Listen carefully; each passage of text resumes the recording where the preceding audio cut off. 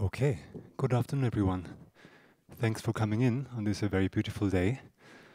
And I'm very happy to welcome you all to Tushita and to this afternoon's talk. My name is Thubten Wangdu, and I'm very happy to be here again. I just came back 2 days ago from Bodh Gaya, and it's great to be back in the mountains. Although it's a bit fresh, but that's good. That's wonderful. I'm happy to welcome you to this afternoon's talk, which has the title Freedom Through Understanding, How to Use Our Potential Wisely. And Freedom Through Understanding is also the title of a book, actually, by two Tibetan Buddhist lamas, namely Lama Yeshe and Lama Zopa Rinpoche, which draws from the teachings that they gave in 1975 on their first European tour. So on their first tour, they gave teachings on the Buddhist path to happiness and liberation, and these were collected together in a very wonderful booklet. And just reading this title for me, Freedom Through Understanding, it always filled me with inspiration, actually, because these three words, they already contain the entire Buddha Dharma, actually, the essence of the whole Buddhist path. They say, actually already what the whole Buddhist path, Buddhism, is all about.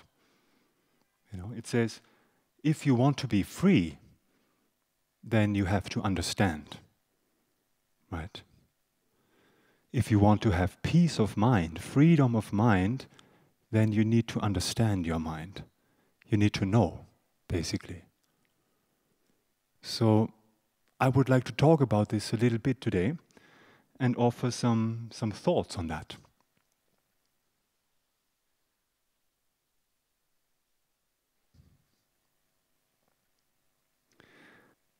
So in general, you see, the Buddha Dharma, the teaching of the Buddha, aims to provide methods for us, techniques that we can use to become more genuinely happy human beings. To be able to develop a sense of happiness, a sense of contentment that is stable, that is lasting, that is with us in here, wherever we go, whatever we do. And this is something that arises from clearly understanding how things are. When we clearly see, when we clearly understand how things are, meaning understanding the nature of reality, how we ourselves as human beings exist, how our minds function, and when we understand how things around us exist, how the world exists, phenomena, other people, how they function, what their actual nature is. When we understand this clearly, when we really see this, then we can begin to live our life in harmony with that understanding. And it is this, actually, where happiness comes from, you see. Understanding the nature of reality and living in harmony with that understanding, putting our actions of body, speech, and mind in harmony with that. Seeing things clearly and living in accordance with this clear seeing. Because at the moment, we do not see things clearly, the Buddha discovered. At the moment, we do not live in harmony with reality. At the moment, actually, there is a disconnect between how things are and how we hold them to be. There is a discrepancy, a discordance, a disharmony between how things exist and how we grasp them to be. And it is this very disconnect, this discrepancy, which causes us suffering, which causes us problems, discontentment. For example, we see ourselves and the things around us, the world, people, places, things, situations, we see these things as being somewhat stable, somewhat non-changing. Things appear quite solid and permanent, actually. Whereas in actual fact, everything is completely impermanent. Everything is completely changing, not staying the same at all, in a constant state of flux. So because of this basic misconception, for example, seeing things as stable and unchanging, whereas in fact they are not, due to that, this leads us to develop unrealistic expectations towards things in our lives. Our friends, our families, our partners, our possessions, material things, our career, our social status, and what have you. We expect all these things to last and not change, very intuitively. We expect them to give us a sense of security, to give us a sense of stability in life, to give us a stable sense of happiness, right? But then, when things, people, situations suddenly change, which is their very nature, right? We get completely distraught. We are so shocked. We are so confused. Because we expected them to last. We expected them to stay with us. And then suddenly, life changes, and we lose what we so strongly cherished as lasting and stable, and this causes us suffering, disappointment, isn't it? So this suffering, this disappointment then, it comes from having looked at things in a mistaken way. No? Not understanding their actual impermanent nature on a fundamental level. So, it actually comes from the reason why we suffer is because we expect things or people or situations to give us something which they can't provide for us. It's actually very interesting if you think about that, So therefore, when we start to investigate and to accept a little bit more the nature of things, actually understanding them more clearly, their impermanent nature, for example, this will provide us with tools in the mind to experience less disappointment, less suffering. Like that, the Buddhist practices, Buddhism in general, is a practical method for us to become more realistic, to see things more clearly. The more realistic we are, the more happiness we are able to experience, the Buddha would say. Buddhist practice means looking at things deeply, analyzing their way of existence through inquiry, like scientific observation actually, really checking things out, and then looking inside and to our own minds, analyzing how we perceive things, and then we check, okay, how things exist and how I perceive them, are they actually in accordance with each other or not? You follow me? Is that in harmony or not? If not, if we come to the conclusion through our own analysis that the way we grasp things to be and how they actually are is discordant, is not in harmony, then we can clearly recognize that dissatisfaction and suffering is something that comes from our own minds, from our own mistaken perception, from our own wrong perspective, perceiving things incorrectly. You see that a bit? Does it make sense a bit? It's then our own responsibility, actually, to arrange that, to shift our own mistaken views, correct them, if we want to be happy. It's that what Buddhism is all about, basically.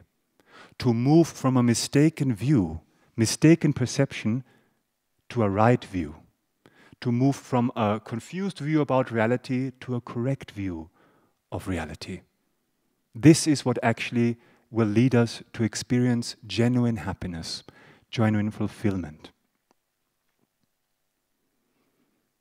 So from the Buddhist perspective, both happiness and suffering come from the mind, if we see things correctly or not.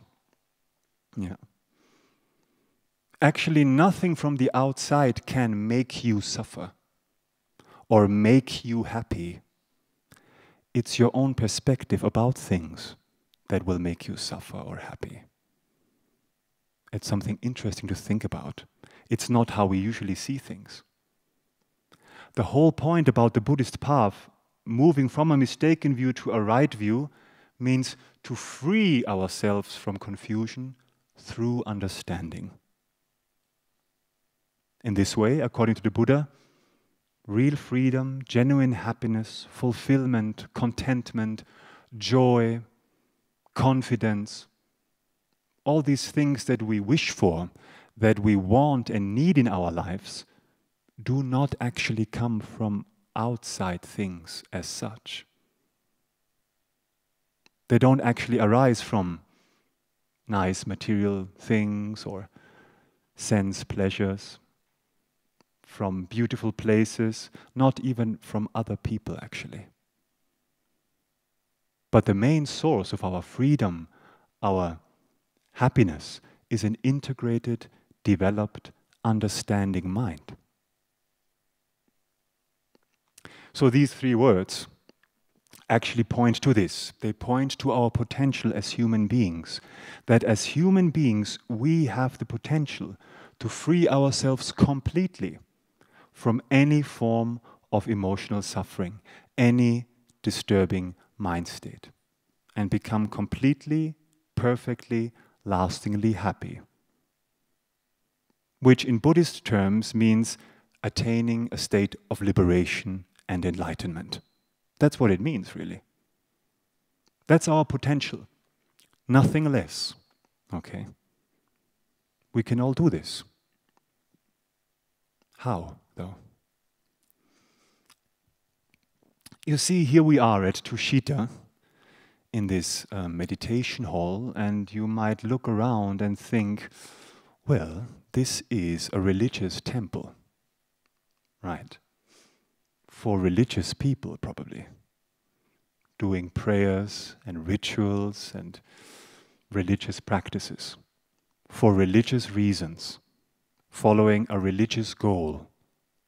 And there sits this monk speaking to me. Right? Right, I mean, that's how it appears to us. But you see, I think it's very important to recognize that Buddhism, although it does indeed have religious aspects to it, which, when understood correctly, have incredible meaning and, an incredible depth, if we understand them. But Buddhism itself is not considered to be a religion as such, actually. Buddhism is much more considered to be a science of the mind. It's a very logical, reason-based mind science, actually. And the person known as the Buddha, he was not a prophet, he was not a religion founder, he was not at all interested in religious games, Lama Yeshe would say. But he was a discoverer, an investigator into the nature of reality, a discoverer into our human potential. He was a scientist of his time, actually, a scientist of the mind. He was the discoverer, or we could say he was celebrated back then as the discoverer of causation, the law of cause and effect, especially when it comes to causation with respect to our inner world, mental causation, spiritual causation. The Buddha saw very clearly that just as in the physical world around us, the law of cause and effect is operating, that everything that we see in our external environment arises in dependence upon causes and conditions. and is therefore completely impermanent and does not actually possess any self-nature. In the same way, also our minds arise in dependence upon causes and conditions and are therefore also impermanent. They are changeable.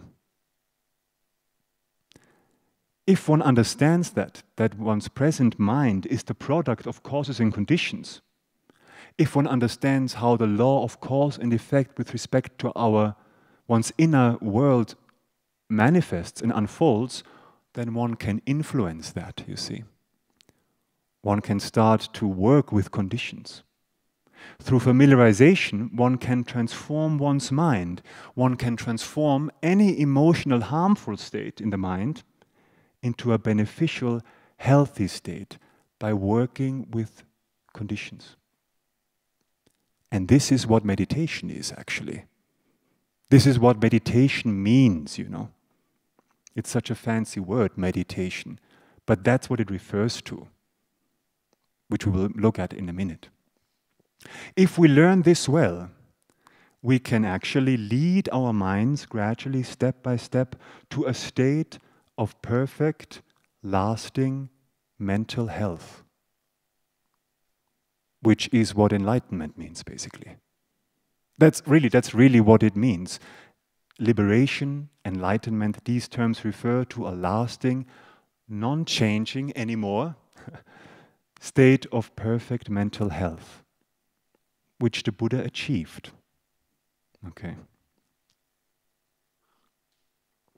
And then, after the Buddha has achieved a state of perfect inner mental health, called enlightenment in Buddhist terms, he shared these methods, how to achieve that state, with others. He shared the methods that he himself has discovered and used with everyone else who is interested, basically, to use it themselves, to also reach that state, because we are all in the position to be able to do so. It just depends on doing the work, inner work, that is, working on the mind. So now, one thing that I always found very inspiring, when the Buddha started to share his methods, when he shared his experience with others, he always very strongly emphasized his students, his followers, whoever listened to him, not just to believe what he says out of blind faith, you know, not just thinking, oh wow, that's the Buddha, and he says, he preaches these things, therefore they must be true. No, he very much urged his followers, his disciples, to critically evaluate every word he says and to put the teachings to the test in their own experience, not just following them out of respect for the Buddha. In our own experience, we have to practice and check them, and I find this very inspiring, actually. We really have to critically evaluate what he teaches and think and check, is that really true or not? So there is this famous quote I always share, coming from the Buddha himself, when the Buddha said, "O bhikshus and wise ones, just as a goldsmith would test the gold by burning, cutting, and rubbing it, so you must examine my words, but not accept them merely out of respect for me." So just as a goldsmith, you know, when he or she goes to the market to buy an ounce of gold, she would check, right? Okay, before I give my money for it, I check if I actually get my money's worth, you know, by cutting the gold and rubbing it and burning it, and, you know, you really check, is that really gold? Otherwise, I will not buy it. In the same way, when it comes to spiritual matters, actually, especially when it comes to spiritual matters, before we accept any technique or anything, we should really check, is it actually worthwhile to do so? Is this teaching valid or not? That's how we should approach the teaching of the Buddha. That's how we should check reality, not merely through believing in something, okay? And this approach of learning is presented in this tradition in what is called the three wisdoms. The three wisdoms start, first of all, with the wisdom of hearing, sometimes translated as the wisdom of listening. First of all, we simply listen to these new ideas that the Buddha is sharing with us, what he says.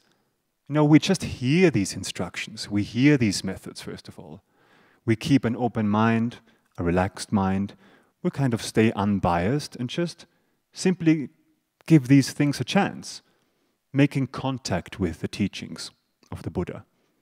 And that's already a form of wisdom here. It's already treated as a form of wisdom to listen correctly, hearing these things, okay? After we make first contact with the teachings, with these instructions, we practice the second wisdom, which is called the wisdom of contemplation. And in the wisdom of contemplation, we start thinking about what we've heard. We start to analyze thoroughly what we have been listening to. We maybe go to the library, check a book on it, go deeper. We discuss it with friends, with other people who also listen to it, really checking things out from various angles and really investigating and contemplating what the Buddha is trying to tell us here, gaining understanding. And with these two, the wisdom of hearing and the wisdom of contemplation, we can, if we practice them correctly, gain quite a solid understanding about a subject matter. We can, gain quite a good intellectual understanding of a particular topic. But I think, as we all know from our own experience, intellectual knowledge is not enough to actually change our minds. Being expert on a topic intellectually is not actually going to change our behavior. It's not going to influence our daily actions as such. I think we know that quite well. To really change our minds for the better, to bring our intellectual knowledge from up here, the head, down to an experiential level, the heart, we have to practice the third wisdom, which is called the wisdom of meditation. Bringing our intellectual understanding to an experiential level, from the head to the heart. That the teachings or these methods really make an impact to our life, really changing our mind for the better, for long-lasting, true change within us. This will actually give us, if practiced correctly, not only an intellectual understanding, which is important, which is necessary, but then it will lead us to a direct experience. Really change our mind, eventually gaining real realizations on the path to enlightenment. So based on listening and contemplating, we meditate on what we've understood. And this progression here is really the key to transforming our minds for the better, to become free through understanding, both on an intellectual level and experiential level. So I would like to talk a little bit more about this third wisdom here, about this wisdom of meditation. That we, this word meditation, we hear it a lot. Many of us might actually practice meditation already. There's all these kinds of ideas of what meditation actually is, presented from so many traditions, from so many angles, in so many different ways, but I think many of us might not actually be aware of what meditation really means. Because if I say the word meditation, every one of you might have a different idea of what that is. I guess so. Sometimes, introducing this, it's easier to talk about what meditation is not than talking about what it is,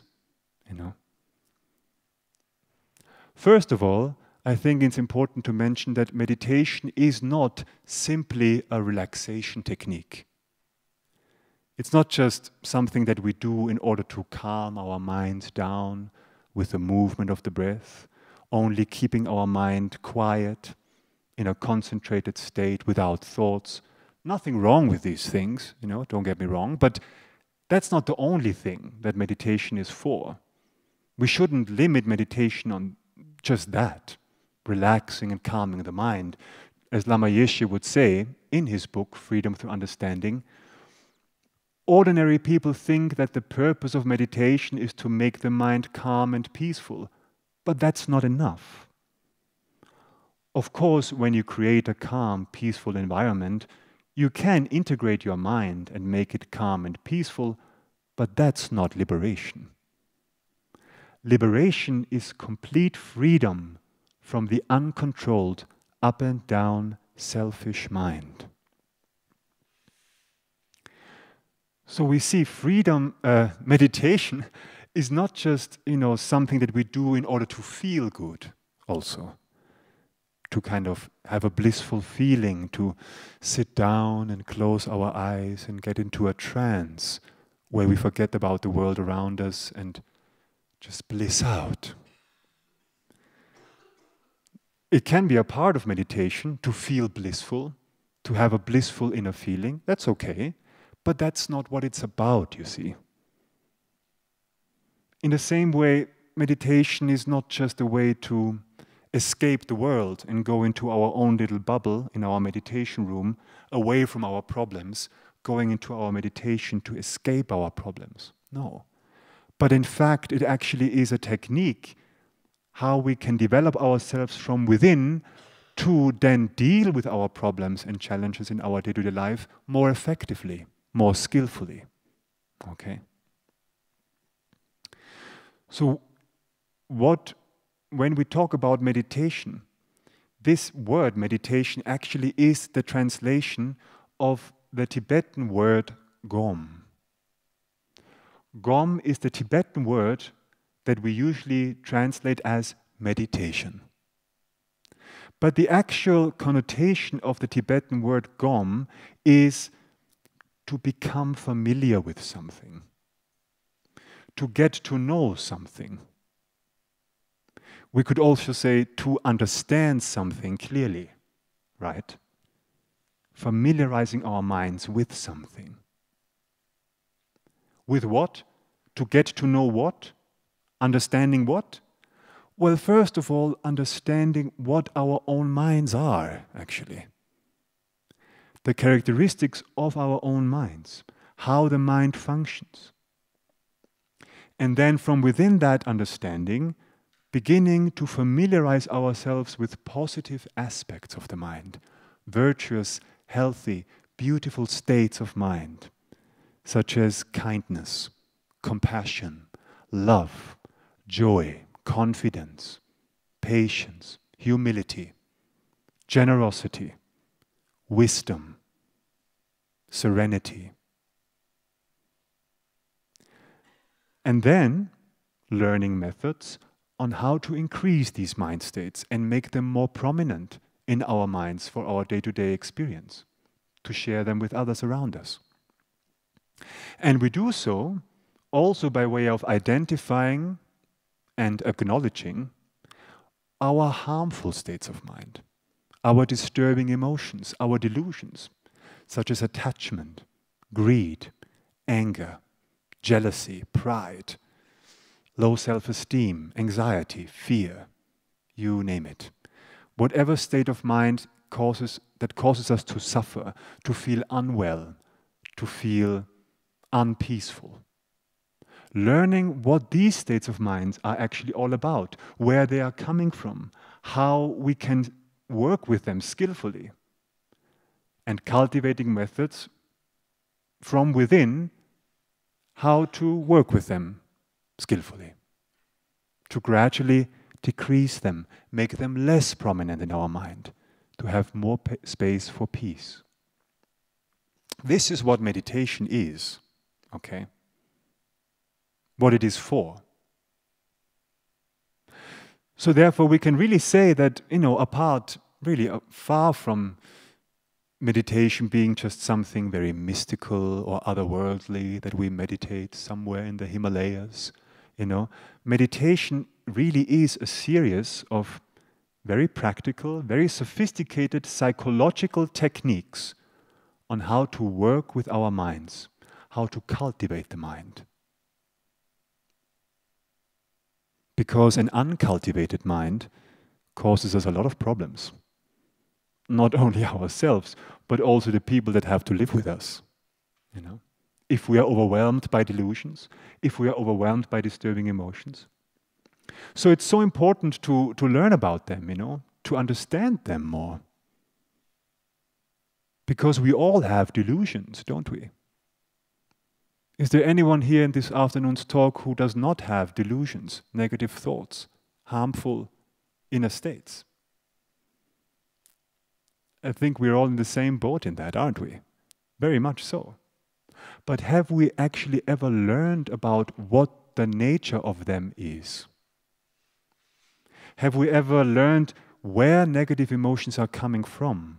Have we learned how to acknowledge them and deal with them in a way that we can take care of them? I don't think so much. I haven't learned it in school. I wish I had. This is what meditation is about. Okay. So we are all subject to delusions and disturbing emotions. We are all the same in that. And from the Buddhist perspective, it is these very delusions, our own disturbing emotions, which are the cause for our suffering. In Buddhism, we see very clearly that the source of our suffering, the source of our own problems, is not actually lying outside of ourselves. Just as the source of happiness doesn't lie outside of ourselves, also the source of suffering doesn't lie out there, coming to us, making us suffer. It lies within our own minds. This is not how we usually see things, not at all. It's very contrary to our intuitive way of seeing things. We usually think, you know, I am unhappy because I don't have enough money, I don't have a relationship, I am judged by my friends and I don't have enough friends, my best friend said something nasty to me, I don't have time to go traveling, whatever it might be, right? We have all these reasons thinking, yeah, there's these outer conditions, yes, but they can become a condition for us to feel unhappy, but the Buddha goes more deeper than that. And he would say, hey, your actual cause, the actual root for your unhappiness is not these outer conditions. It's in your mind. The seed of suffering is in your own mind. It arises from within the mind. It comes from our own deluded perspective, basically. So it's our own disturbing emotions and the actions that we create, what we do with our body, speech, and mind, influenced by our disturbing emotions, which become the cause for suffering, which are the origin for unhappiness. They are actually what cause us to be unhappy. And the Buddha would say the less delusions we have in our minds, the greater inner peace and self-worth we will experience. So the most serious disturbing emotions that we experience are attachment and anger.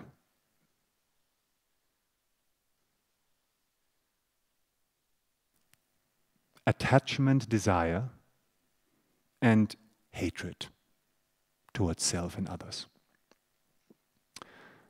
Attachment, you know, is this ego-driven craving for pleasant experiences that we have.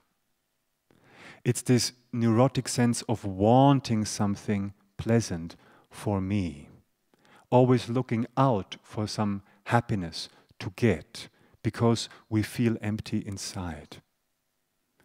And the main characteristic of attachment is that it exaggerates the attractive or pleasant aspects of a certain object or person or thing, activity, place. It exaggerates that, blows it out of proportion, and then wishes to have it, wishes to possess it. You know, thinking, this outer thing or that person or that place is the source of my happiness. I need to make it mine.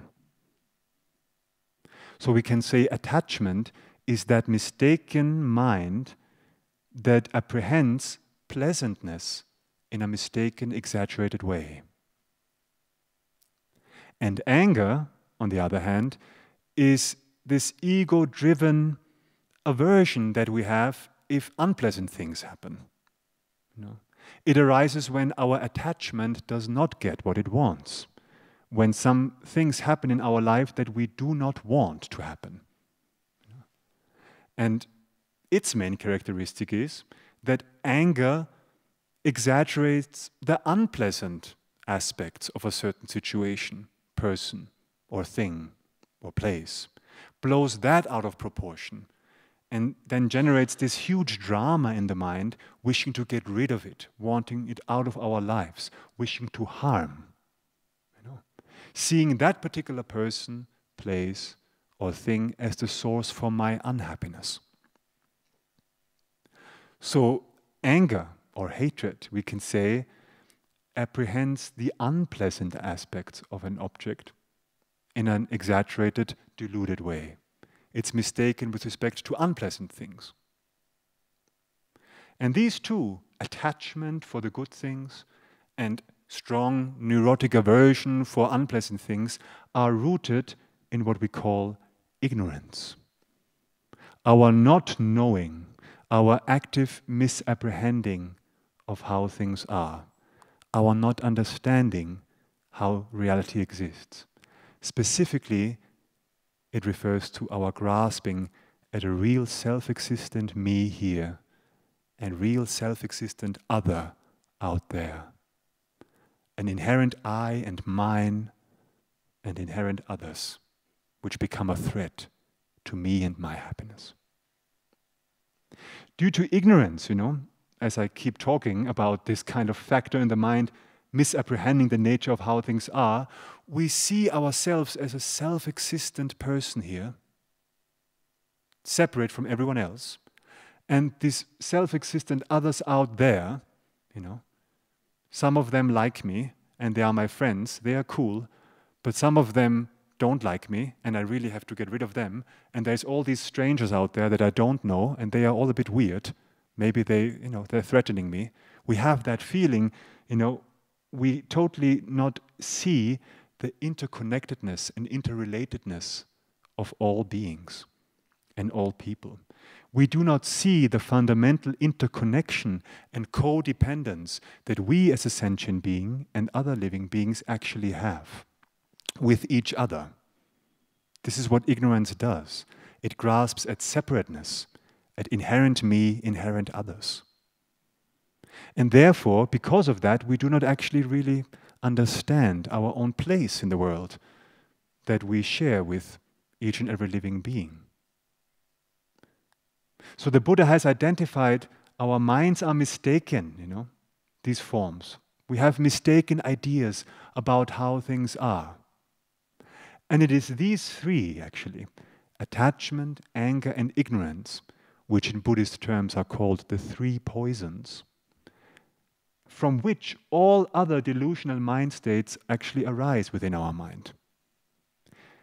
You know, greed and pride and envy, hate, jealousy, guilt, whatever causes our minds to be unpeaceful, whatever agitates our minds, arises basically from these three poisons: attachment, aversion, and ignorance. So sometimes in the teachings, you know, ignorance is compared as being like the root of a tree, you know, where everything comes from. And attachment and anger are like the stem of a tree. And then every other delusion, every other form of suffering we experience in the mind are like the branches of the tree, you see. So in our life, if we start to begin to cut the branches, you know, we cut various delusions, you know, diminishing our delusions by applying the right techniques to, you know, overcome pride, overcome greed and envy, overcome guilt and jealousy. That's wonderful. That's very good. We need to do that. And there are various ways within the Buddhist tradition to meditate on the various antidotes, to bring about the positive counterforces in our mind, to overcome these negative states and experience more happiness in our day-to-day life. Definitely. But fundamentally, on the long run, you know, if we cut the branches of a tree here and there, they're going to regrow. because the root is still there.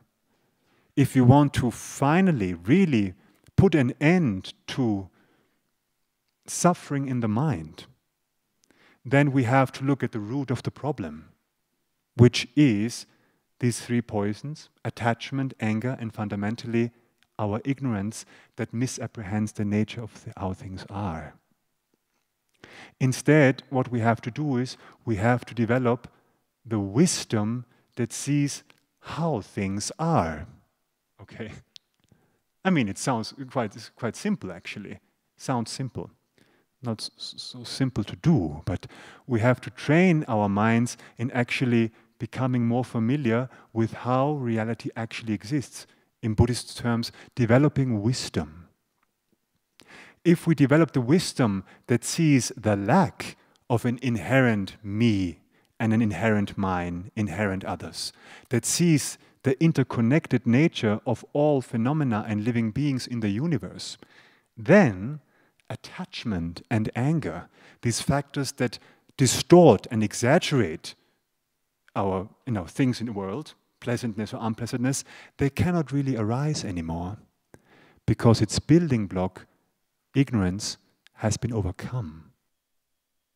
So instead of anger and attachment, we start to develop love, appreciation for others, wishing others to be happy and have the causes of happiness that is free from exaggeration, but based on wisdom. We develop the patience that sees when unpleasant things happen in my life, I don't immediately go into drama and freak out, but I understand with patience the various causes and conditions that led to that unpleasantness. And I develop a state of, we call it patience, which means being able to bear and live peacefully with an unpleasant situation, instead of going into a tantrum and freaking out because things don't work the way I want them to work. You know? And from there then, all the other delusional states we usually experience in our mind cannot arise anymore, but instead the beautiful, positive, healthy states of mind, such as self-confidence, feeling inspired, being kind, having tolerance, respect, interconnection, well-being, arise within our minds and become more stable. You see, this is what the goal in Buddhism is, to develop this green tree instead of the red tree, okay, basically. So now here, what I would like to get at is, what I want to highlight now, the incredible thing about Buddha's psychology is that the Buddha says that not only monkey coming, not only, we love you, but we have to be, hey. The Buddha says not only can we diminish our disturbing emotions, not only can we, make our disturbing emotions less prominent in the mind and decrease them and make them less in our minds, which is wonderful, but through meditation and applying these 3 steps of wisdom correctly, we can actually completely remove any disturbing emotion from our mind stream forever. We can totally rid our minds from any harmful state whatsoever forever. This is where the Buddha's view differs, I think, from modern psychology. Most probably, I think so. Right? Because we can all agree that if we work on our minds, we can diminish our anger. Yes, I think we can all agree with that, no? That there's something we can kind of decrease and make less prominent, but to completely remove anger from our mind without a trace, so that it will never ever arise again, no matter the outer circumstances.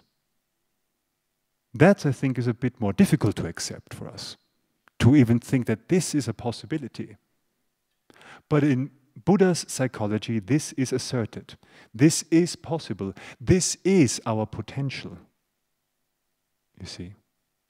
If we remove ignorance, seeing things unclearly, being confused, through correct understanding, correct knowing, developing wisdom, all delusions, the whole tree of delusional mind states will collapse, will be removed, will be gone.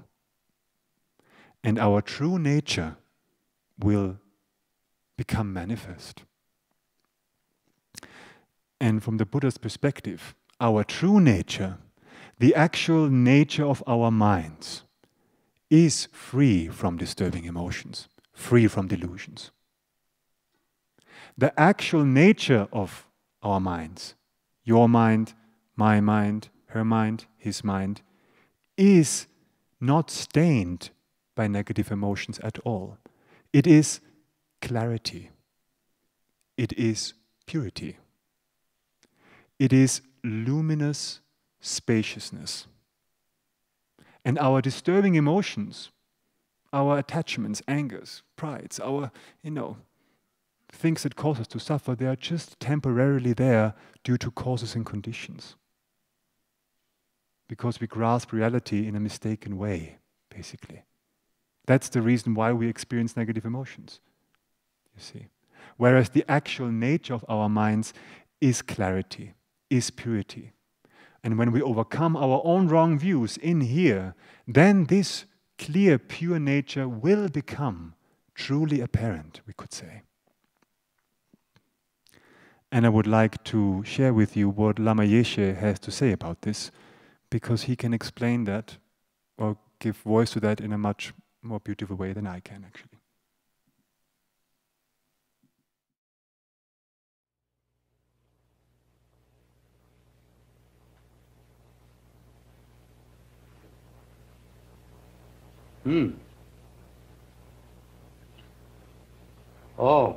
The Buddha's, Tantra teachings and,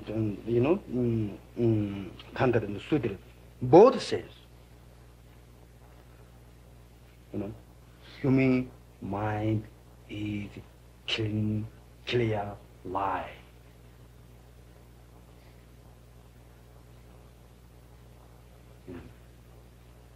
Clean, clear mind.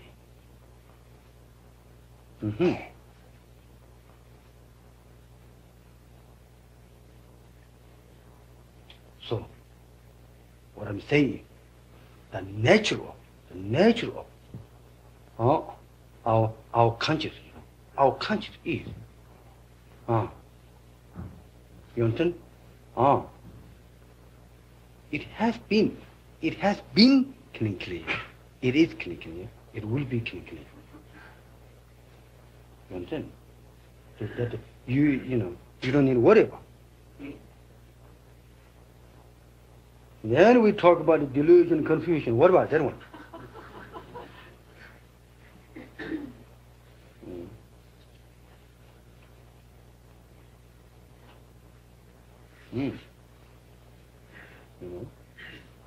Delusion is,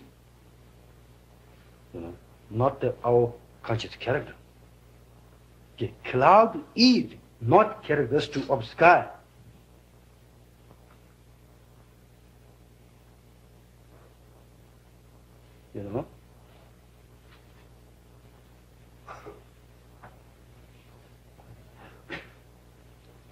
That have to change. Attitude have to change. Fundamentally, sometimes we are wrong, thinking that, me is the delusion, bad guy, who always does bad thinking, who always does bad action. You understand? You put the whole me is the, this way. It's not true.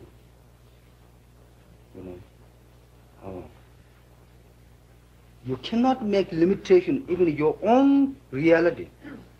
You cannot. You should not. So each of us, we have problem, we're difficult, but you have something similar, Buddha, Bodhisattva, energy within you. We do. We do.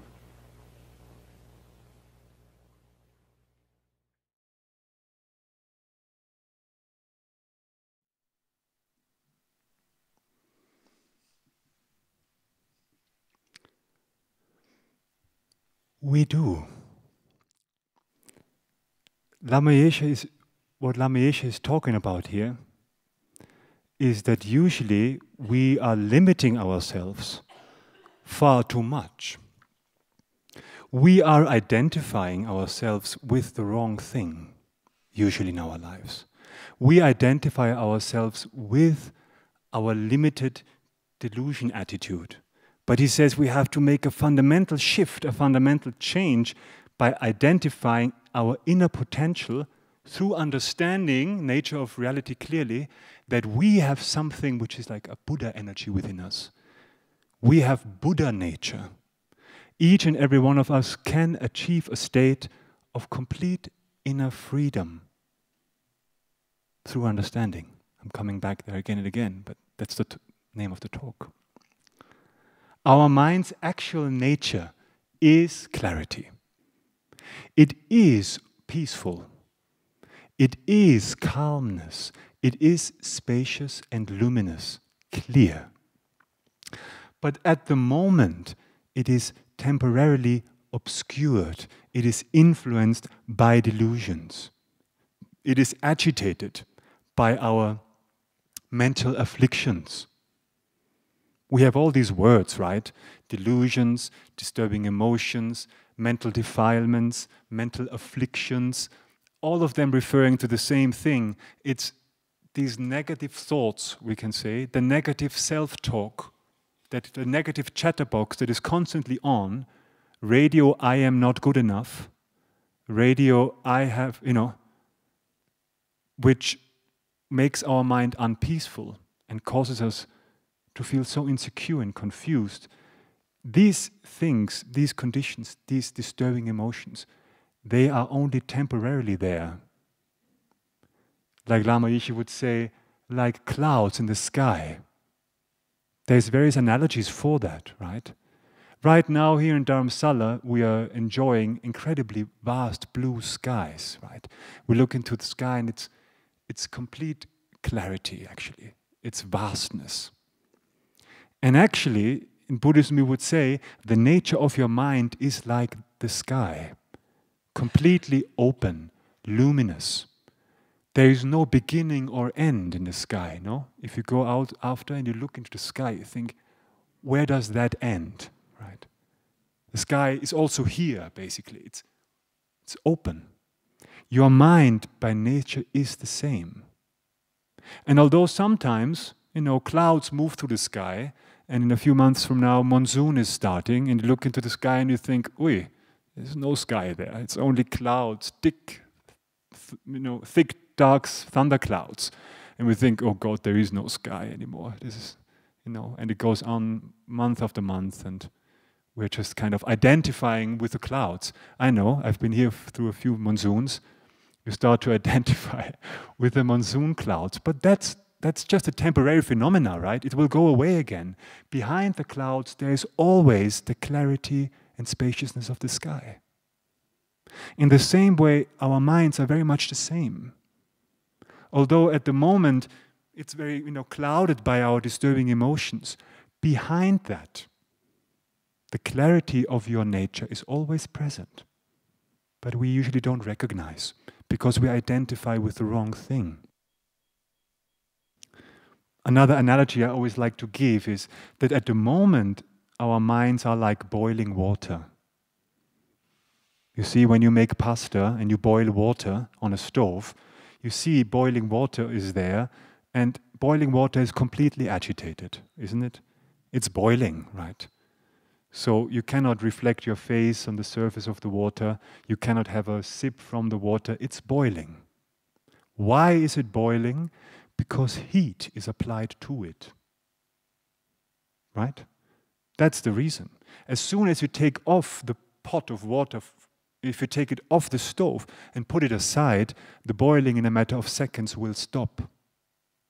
And although it's still burning hot and steam is coming and you cannot have a sip from it yet, We know that if we leave it off the stove, away from the condition of fire, heating it up, the water will cool down and we can reflect our face in its surface and we can have a nice sip from it and enjoy it.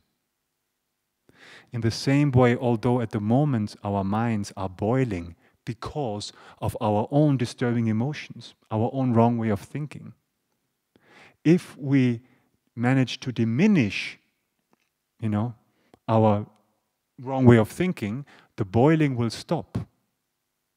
And just as boiling water and still water, both are water, right? It's not the case that, you see the water is clear now, that the clarity of the water wasn't there when the water was boiling. It was there, obviously.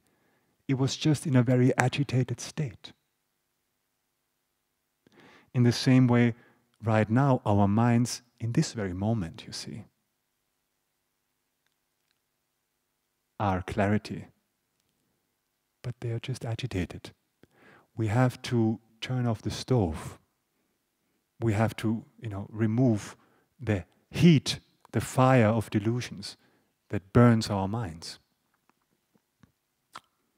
In this analogy, of course, the fire is an external condition, but with respect to our mind, the condition is internal. It's our own delusions. One more analogy you like, maybe? I have one more prepared right here for you. At the moment, we can say the mind is like a glass of dirty water. If you have a glass of dirty water, you are in India, you are traveling through India, and somebody offers you in one dabba down the road a glass of dirty water, like, have it. Like, thank you very much. I already had a daily belly. I'm fine.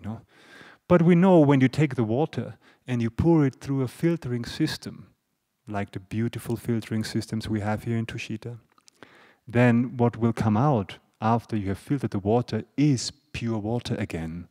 And the dirt has been filtered away because the dirt is not of the same entity as the water. You see? The water does not have dirt character, but it's just something temporarily there. It can be taken away. You can have a good, clear, healthy sip of water. In the same way, if we pour our minds through the filtering system of these methods of how to understand more correctly and practice that well, we can filter our minds free, make them free from any delusion. Because the nature of clarity is already given. We don't have to get it from somewhere, you see. We don't have to go out to the market and buy inner clarity. We don't have to bargain for it with somebody, You don't have to beg for it. Please give me clarity. You already have it. It's just obscured. So we have to start to recognize. And as Lama Yeshe says, we have to change our attitude of thinking, oh, I'm the bad guy, I can't do it, I'm always wrong, it's too difficult. So you have Buddha nature, Lama Yeshe would say. You have this potential to make that change. It is possible, The basic clarity of the mind is unaffected by temporal disturbing emotions, which means a state of perfect peace is possible, is attainable. The basis for that is already there. It's already with you. A Buddha is somebody who has a mind that is completely at peace. A Buddha has purified his or her mind totally, has taken away any disturbing factor from their mind streams and attained a state of perfect clarity. The Tibetan word for Buddha is Sangye. That's the Tibetan word that we translate as a Buddha. And these two syllables have very beautiful meaning. The first syllable, Sang, actually means the total elimination of all obscurations, the complete eradication of any psychological, neurotic problem in our minds. Okay? Whereas the second syllable, Gye, refers to having completed all realizations, having developed all the inner goodness, all the inner positive mind states based on wisdom, having developed the wisdom that realizes emptiness of inherent existence, total interconnectedness, and developed perfect compassion and love for each and every living being, realizing the interconnected nature of all life. This is what a Buddha is, okay? And the nature of Buddhahood is within you already, you know. So I find this very inspiring to see what these two syllables mean, because they show us exactly what work we have to do. Recognize our own mistaken views, overcome them by gaining correct understanding, practicing that over a long period of time, eliminating obscurations, completely gaining realizations of reality. This is possible for us. This is what we can do. It depends on how we work with our minds. So concluding, Buddhist practice is about the mind, becoming familiar with our inner world, seeing, yes, there are positive, healthy, beautiful mind states that I want to increase, but there is also these harmful mind states that I want to diminish. You know, at the moment, I can't control them. At the moment, it's completely all over the place. So we need to begin to check and see, okay, you know, just because a negative thought arises within you doesn't mean it's true. Doesn't mean it's reality. You don't have to follow it like your mind throwing a stick and you like a dog running behind it. That's what we usually do. We take the stick and bring it back to our mind, and our mind takes it, throws it again, and over we entertain the same problem again and again, and we're not very skillful with dealing with the problem. You see? So we need to learn methods of how to analyze our thoughts more correctly, you know, developing the skill to recognizing, what is my mind doing? Is this useful? Is this correct? No. If not, why am I following it all the time? Changing our habits. We can train our minds. Our minds, as Lama Zopa Rinpoche would say, we can mold our minds into any shape we want. The basic nature, we can form it, we can train it, we can tame it, we can develop it. And the method of how to do this, or at least to gain some inspiration that we can do this, is what I wanted to share with you this afternoon. This is our potential. And we should begin to start to gain confidence in this, because this world really screams, it shouts for more wisdom and more compassion in our hearts, isn't it? We've had enough self-centeredness and confusion going on. Now it's really time to tap into our own potential and see, whoa, I can do this. So let's get to work. How? Well, this we'll discuss next time, in the next episode of Freedom Through Understanding. Okay. I thought maybe that's enough from my side here. Maybe we can have some questions. I know we have also a few people on Zoom maybe, so I was thinking if there's any questions from in here, and on Zoom we can do one question from in here and one from Zoom, alternating a little bit. If there are any questions, we can have them. Maybe we can also have answers, I'm not sure. Are there any questions? Yes.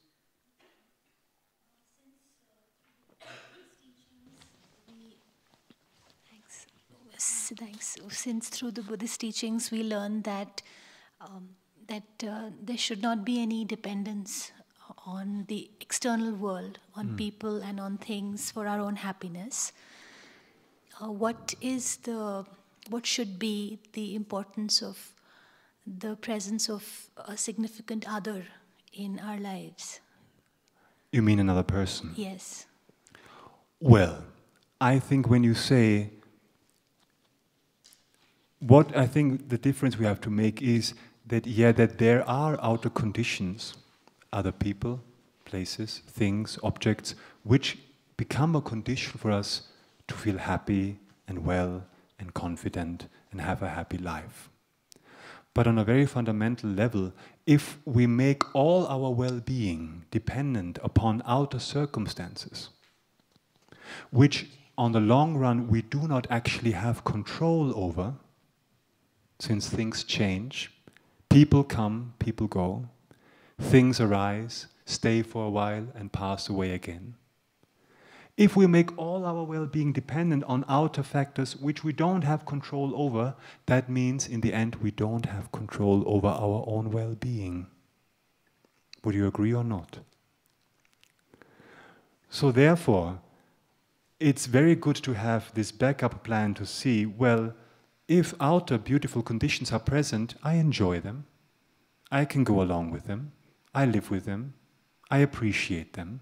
But when they fall away from my life, when things suddenly change, and that significant other suddenly decides not to be my significant other anymore, because whatever reason he or she or they have, when suddenly my favorite thing breaks, or my most wonderful place has changed, then on a fundamental level, I'm not shocked.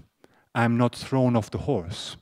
I know, aha, impermanence is unfolding. Change has happened. This is the nature of things. I should have expected it, actually. You see? So we start to rely more on the wisdom, as I've been talking about, that understands these conditions more as they are, so that when they are around, of course, we can have this other person in our life and grow together, work together, live together. But you see, what do we know? What's going to happen tomorrow, next month? If you completely, that's what attachment then does. It's like, what attachment does, the function of attachment says, you are the source of my happiness. You make me so happy. You are my significant other half. You make me whole. What does that mean if we say, you make me whole? It means without you, I am not whole. I am not complete. And that brings up the potential for a lot of suffering, as we all know too well. So like that, the Buddha is pointing to, don't put all your trust on an exaggerated way of seeing things in this wrong light, but see, hey, things change, and be prepared. You know what I mean? So that's something to think about, I guess. Yeah. Thank you. Maybe we have one from Zoom. Yeah. Yes. While understanding that the afflictions arise from our minds and are not merely caused by external phenomena, how do we avoid the pitfall of self-blame? Could Venerable clarify the correct view to manage this? When we know that the delusions have their root in the mind, how can we avoid the pitfall of self-blame? Well, yeah, okay, I understand. Yeah. Well, when we say, you see, that delusions arise from within our minds, it doesn't mean that our minds are a breeding ground for delusions and that this is its nature. Thinking, I blame myself of, oh, I'm bad, my mind is so bad because so many delusions arise from my mind. You know, that's not the case. The thing is, we have to understand, why are delusions arising in my mind? Delusions arise in my mind because we have habituated ourselves for such a long time with wrong views and with the delusions that arise from wrong views. We are so habituated to them, we have followed them and trusted them for such a long time that they have we have the feeling they have become our nature. That we have the feeling that this is who I really am. And if you identify yourself with your attachment, with your anger, with your low self-esteem, with your jealousy, and think, this is what I am, then self-blame comes about, right? Oh, I'm here, I'm again also. Then self-blame arises. What is self-blame? What is guilt? It basically is a form of aversion towards ourselves. Actually, guilt is defined as anger, and the object of that anger is me. And it's so painful. It's so horrible to experience self-blame and guilt, beating ourselves up over and over again for mistakes we have made due to delusions in the past, for having, whatever we have done in the past that, was a mistake. We keep beating ourselves up because we think that this is who I am. I am a bad person because of my delusions. But that's a completely invalid understanding. That's not correct. As I tried to explain, our actual nature is clarity, is purity, is openness, but due to conditions over the past, we have habituated ourselves to wrong views, that they come about, they take over, and cause us to engage in actions of body and speech that harm others and ourselves and create suffering. But that comes from the delusions, from wrong views, which can be eliminated. So instead of blaming ourselves for our current situation of having delusions and having made mistakes due to them, we should start to, as Lama Yeshe says, change our attitude and start to identify with our inner potential to be able to overcome them from within and then engage in virtuous behavior. Does that make sense, dear Zoom person? Can I actually see you here? Who was that question from? Who are you? Oh, you, here. Does it make sense a bit? Okay, thank you. Maybe one more question from in here. Well, as the heading of the session says, freedom through understanding. And you've talked about state of minds, delusion, attachment, and anger and all that. How does one differentiate between, let's say, delusion and wisdom? How does one differentiate between delusion and wisdom? Yeah. How do you come to know? What's that feeling inside? Okay, you mean experientially? Yeah. Well, that's very difficult, isn't it? Because we have taken our delusions as being with reality, as it just arises, right? But I think it's a really very good question. How is a delusion defined and how is wisdom defined? Well, a delusion, first of all, is based on exaggeration. It's based on ignorance. It's based on not being in harmony with the nature of reality. A delusion is an exaggeration, is a distortion. It causes the mind to be agitated and unpeaceful. That's the actual definition of a delusion, is a factor in the mind which causes the mind to be unpeaceful. So when you feel your mind is unpeaceful, what is that? Meaning, how do we feel when we are unpeaceful? Body and mind we are nervous. We cannot just sit and be. Just to sit and experience the present moment for what it is. There's some pleasant conditions, some unpleasant conditions. The present moment manifests in a particular way.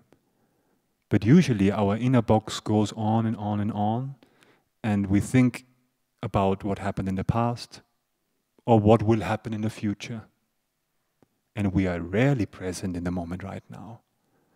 We are drawn to hoping for something in the future, or fearing for something in the future, or fantasizing about what has happened in the past, shouldn't have happened, what I should have said, why didn't I react like this, why did she do that? And our minds are unpeaceful. Whereas wisdom and the states of mind like love, kindness, patience, compassion are states that arise from wisdom. They are states which are in accordance with reality. They are not based on exaggeration and discordance. They are based on understanding how things are. I am one living being, other numberless living beings out there as well, everyone wanting to be happy, not wanting to suffer. We are all equal in that. So when we see that interconnectedness, that, as His Holiness the Dalai Lama would always mention, that we are all one family of different brother, sister, sentient beings. And we let go of the delusion that thinks, I am the most important one here. I am the center of the universe. Grasping at an inherent self and then cherishing that self as something most important. Then we dive into or tap into the more fundamental reality of interconnectedness and seeing I am just one of so many other ones as well. And maybe my happiness is not more important than everyone else's happiness as well. So to overcome that self-centered mind, based on the wisdom that sees, I'm not the most important thing in the world. That's just one take on it. That's in accordance with reality. That's how we differentiate delusion and wisdom. Does it answer your question? A bit? More or less. Okay. Is there one more from Zoom? 3. Let's have one first. How can we be with an intimate partner and not get trapped in attachment and inevitable craving or pain when this comes to an end sooner or later? Well, I don't know why you ask me. I'm a monk. I don't have this problem. I don't know about these things. An intimate partner. Can you read the question again? How can we be with an intimate partner and not get trapped in attachment and inevitable craving or pain when this comes to an end sooner or later? When the relationship comes to an end sooner or later. Yeah. Very difficult. Because if we are with an intimate partner, why are we with an intimate partner in the first place usually? Usually because the love that we have for someone else is totally mixed with attachment. Is totally overcome with, I want you to make me happy. Attachment says, I want you to make me happy. Whereas actual love says, I want you to be happy. That's a big difference. Attachment is ego-driven, based on my needs, my wants, thinking, you are my intimate partner, and if you leave me, I'm going to be totally distraught and dissatisfied. Because our relationship to this intimate partner in the first place might be based on a wrong motivation. Please make me happy. If you stop making me happy, doing and saying the things that I like, then I'm not so sure about if I want to be together with you anymore. Whereas actual love means, I want you to be happy. I want to become a cause for your happiness. If your happiness involves me, that's wonderful. If your happiness, whatever you need for happiness, does not involve me, then that's okay as well. That's difficult for us to hear, though. Because we want to be needed by someone. We are attached to somebody else, and we want them to be attached to us. Usually that's what our relationships are built on. And then when one attachment is disappointed over time, all this drama comes up, and we get completely crazy. Because from the very beginning, the motivation why we engage in a relationship is often completely controlled by attachment. So, I think the answer, or one answer would be, is look at your motivation of why you are engaging in that relationship in the first place. What is the motivation that why are you together with that person? Why are you intimate with that person? The more attachment you have in your relationship, the more you will suffer, period, basically. Attachment is a cause for suffering. It will always lead us to suffering because it is based on the exaggeration that this person is the source for your happiness. And if this person changes, your happiness changes and you freak out. So if you can diminish your attachment, which doesn't mean you diminish your love, Actually, it's the opposite. The more you diminish attachment, the more space for true love is actually there, true appreciation, real enjoyment. The more you are able to do that, the happier you can be. And if that relationship then comes to an end, well, we still might be sad about it, you know. It's not that we become robots and say, I am fine if you leave me, I love you, no attachment. It just means, okay, now this has changed, right? That's very sad. I wish it would have lasted. But on a fundamental level, you can deal with it in a much more skillful way. We still might be sad about it, right? Which is a natural emotion that arises. But you'll get over it and be able to continue your life in a much more easy way than if attachment has this grip on you. So we have to, as Venerable Rubina would always say, we have to differentiate between the attachment and the love. At the moment they are mixed together like one thing and we don't know the difference. So again, we have to apply the wisdom that sees what is attachment. How does it manifest in my mind? What is its nature? How does it see reality? Does it see reality clearly or not? If not, isn't that setting me up for suffering from the very beginning? How can I now diminish it? What is love? Baby, don't hurt me. Don't hurt me. No more. I'm sorry. The digression here. Oh God, now I have this for the rest of the day. Love is, what is that state of mind? How does that feel like? How do I cultivate that one? How can I increase that? And how can I eventually maybe find a state of being together with a partner and with someone where there's equal support for that positive emotion and an equal working together and partnering up to identify this negative emotion and be able to smile at it and see, okay, we're together, knowing our attachments. Talk about it, Be honest with it. Speak with each other, Instead of hiding your attachment in there and hoping the other person will act exactly as you want and then freaking out if they don't. You know what I mean? I'm talking and talking, but so the less attachment, the more happiness, Lama Zopa Rinpoche would say. The less attachment, the more freedom through understanding.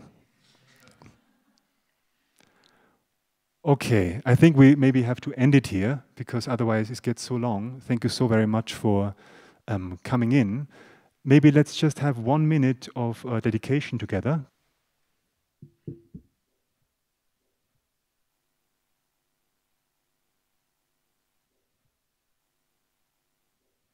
So in the end, we try to give the positive potential that we have accumulated by thinking about these subjects, to give it the right direction, to dedicate the positive potential accumulated.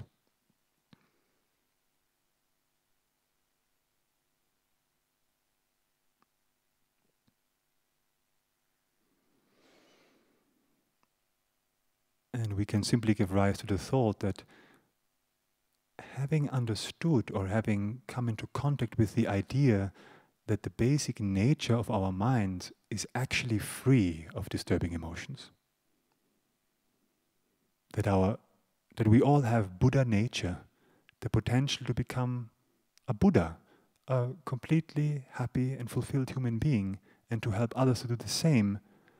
May we be able to identify that and make this Buddha nature flourish in our lives by overcoming temporal afflictions and finding the right antidote of wisdom and compassion in our lives.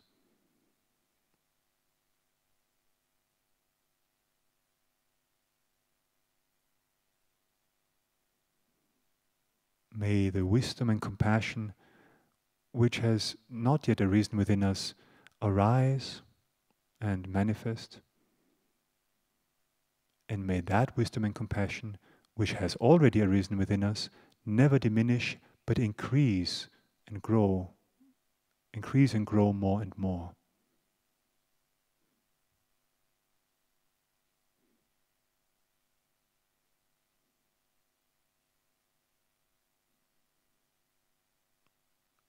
In this way, may this session become a cause for our own and others' ultimate well-being and happiness, which means liberation and full enlightenment, to be able to help all sentient beings to develop the same.